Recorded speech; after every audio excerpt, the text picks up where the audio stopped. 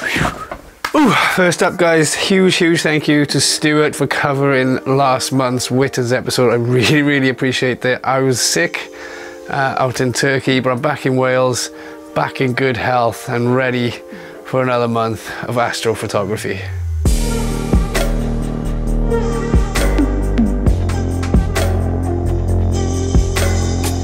I first met Stuart 2 years ago in the Insight Astronomy Photographer of the Year Awards, and that is where I was 2 weeks ago because I had 2 images shortlisted this year, one of the zodiacal light and another of the International Space Station cutting across the front of the Milky Way. And both of the images were taken in the Elan Valley in mid-Wales, so it's really nice to represent home turf in what is a really international competition. So thank you to the Royal Observatory of Greenwich, Sky at Night magazine and Insight for putting on such an amazing competition and award show, because it really brings together so many like-minded people. And you get to catch up with old friends, you get to make new friends, put faces to names of the astrophotographers that I've been following online, and it's just a generally awesome competition. There's an exhibition in the Maritime Museum in Greenwich Park in London, very much worth checking out because it's celebrating 10 years of the award show. So if you're in London or you fancy visiting London, go and check out that exhibition. It is really mind-blowing. But on to November. The clocks have gone back here in the UK, so the nights are earlier, they're longer, and they're getting colder, a lot colder. So the down jackets are on, the thermals are on. Now, as winter's approaching, you can forget about Milky Way season. Don't get me wrong, there are still parts of the Milky Way available. So in the west, you'll see the Cygnus region, and the rest of the Milky Way kind of spans over through the zenith over the top of your head. But as Scorpio, the constellation that is in front of the Milky Way course, sets in the west, Orion will rise in the east. And there's a story in Greco-Roman mythology where Orion is known as a famed hunter, and in most cultures Orion is known as a hunter, or at least a person. It's one of the constellations that actually looks like what it's supposed to be. But Orion was a famed hunter, and he was a little bit arrogant. He boasted about how no beast in this universe could kill him, and so the spiteful goddess Hera sent a scorpion to teach him a lesson, and Orion managed to hit the scorpion with his club and kill the scorpion, but not before the scorpion had stung him fatally. So they both died in the battle. They were both cast into the heavens, but they were placed on opposite sides of the heavens so that they would never meet again. So the Scorpio sets in the west, Orion will rise in the east, and Orion is a really good target. But the stars in Orion are very big, they're very bright and just very recognizable. And within Orion as well, there's a lot of hydrogen alpha emission nebula. So if you have an astro-modded camera, you'll be able to pick up a lot of that beautiful pinkish red color of Barnard's loop. And if you don't have an astro-modded camera, maybe you could do some tracking and unveil that color and detail in the hydrogen alpha emission nebula. If you have a star tracker and a telephoto lens, maybe like a 70-200 or 135, you should be able to capture some nice images of the Orion Nebula, which is inside the sword, which hangs from the belt of Orion. This is a star nursery where stars are born. It's a very beautiful nebula and quite easy to capture if you've got a star tracker and a 70-200, something like that. And the winter night sky is quite good for this sort of telephoto tracking. This month is also a really good month for the Andromeda galaxy, M31. As well as Pleiades M45, an open star cluster. If you have a star tracker or you're thinking about getting one, now is a good time. And if you put a nice telephoto lens on there, do a bit of tracking, get long exposures of these deep space targets with a simple setup. Just be careful you don't end up buying bigger telescopes and bigger mounts. But if you have a star tracker and a telephoto lens, definitely worth getting out this month and enjoying the long cold nights and doing some tracking and stacking your images later on.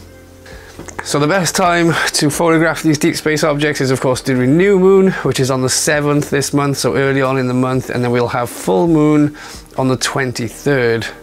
There is a conjunction this month with Saturn, so Saturn will be 1.5 degrees away from a crescent moon on the 11th, on the evening of the 11th. So if we look to the south-southwest, you'll see Saturn and the moon very close together, and it should be a good opportunity for a photograph. talking of planets, let's take a look at the other planets. So as you can see, Venus is right next to the Sun. Jupiter is also pretty close by. There it is.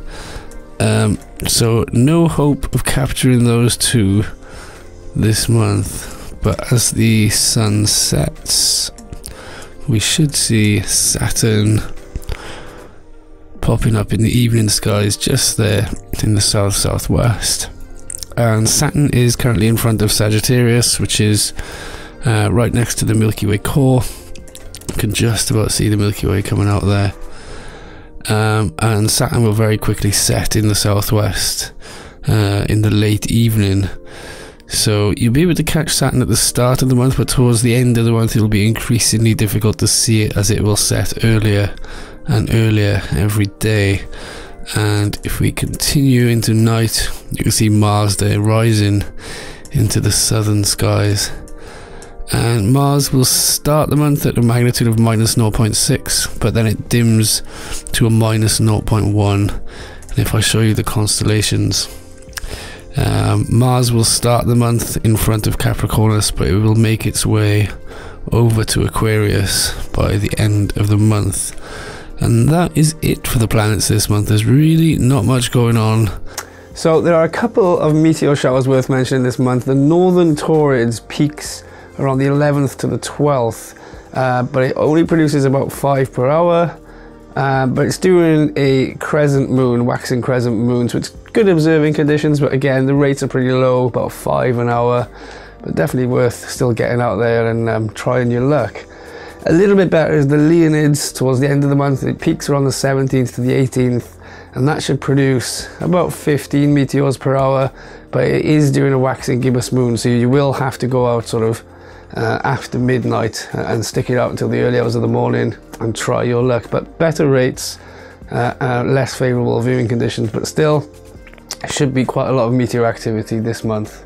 Now with these long, cold, early nights, it's a good time of year to try some star trails, and you can even go out, do an hour, 2 hours, maybe a 3-hour star trail, and be home in time for a decent night's sleep, which we're probably not that used to. And with these long nights as well, it gives you an opportunity to really do a long star trail, maybe 7-8 hours. The good thing about this time of year is you do get those nights where the clarity of the night sky is very clear. You get these crisp, cold, dry nights with no clouds in the skies, and you just get to enjoy the winter night sky all night. So make sure you wrap up warm this month and get out there and enjoy the winter night sky. On to the hashtag WITNS. Now I know Stuart asked you guys to do get well soon images with lasers and light painting and all this stuff. Lo and behold, nobody actually did that. I think, at least I didn't see any. But I wasn't expecting you guys to do any. I've been flicking through the WITNS hashtag. There's some absolutely amazing stuff in there. So if you get a chance, jump in Instagram and check out the WITNS hashtag. I'm just going to go through. Haven't really had a chance to pick out my favorites. But I promise you next month I'll set a theme again, and everything will be back to normal. I'll pick my 3 favorites, and so let's see what we've got. Oh, I've seen this image before. This is Neil's. Yeah, just absolutely stunning. Look at that foreground detail and the lighting. I'm not sure where the lighting is coming from. Maybe it's light pollution, but it just makes that rock look so much more 3D. You got a nice Milky Way above there. So that was shared by UK Night Photography. But it's an image by Neil J. Burnell. I remember seeing this image a while back. Really, really nice image. And that's pretty cool. A nice little moon alignment there. Awesome. I don't even know what that is.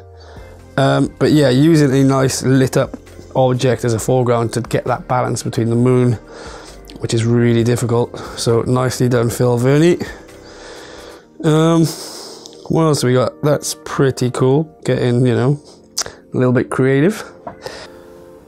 This image is pretty cool. It's UK Night Photography again, but I'm pretty sure it's Kieran Fallow's image. Nice little, I think it's tracked shot of Orion there. Probably 50mm, 70mm, with a nice little landscape foreground as well. Very similar to the vlog me and Adrian did recently. So if you haven't checked that out, check it out. It's a really good vlog. Phil Verney on the moon shots again. And he was asking me the other day why it's not moon shaped, and it's the distortion from Earth's atmosphere causing it to sort of wobble into a weird shape. Oh yes, this image I really loved as well. UK night photography, you're absolutely taking over the WITNS hashtag. But this is an amazing image from Gaz, Googly Gaz, cloud inversion in Snowdonia. He was camped above it, surely very cold, but I'm sure the cold was the last thing on his mind. Nothing better than a cloud inversion. Ooh, UK night photography again, guys. Did you want the hashtag? Shall I just give it to you? An image by Keith Truman of Glastonbury Tour. I actually did a moonshot of Glastonbury Tour. It was probably the day after this, if this was this month. I missed the day before full moon. I did the day after when I was coming back from London. But that's a really cool alignment there. And ooh, that's a really nice edit. The detail, noise free. Oh, 90s photography. Bit of a perfectionist in you, I think. Yeah, guys, seriously, just check out the UK night photography. I'm going to need to stop clicking on you. Do check out the hashtag Phil Verney. That is awesome. ArcelorMittal Orbit. I have no idea what that is. We need to look into it, but that's a really awesome alignment. And to get the balance between the lights in the apartment, whatever this thing is, and the moon, really good job. So yeah, check out the hashtag, guys. There's some amazing stuff in here. I wish I could show them all, but I'm gonna have to wrap up this video. This month I want to see your guys' efforts at Orion. Any focal length, be creative, whatever. Orion is this month's target. I'm going to pick my 3 best this month. We'll go back to normal. Yeah, if you haven't checked out the last vlog I put up, me and Adrian doing super telephoto astro tracked selfies, do check that out. It's a really good vlog. Make sure to hit subscribe if you don't want to miss any content. I've got one more vlog from La Palma and the night at the telescope is coming up, which kind of went a bit wrong. So make sure to hit subscribe. If you're going out to enjoy the night sky anytime soon, I wish you good luck and clear skies.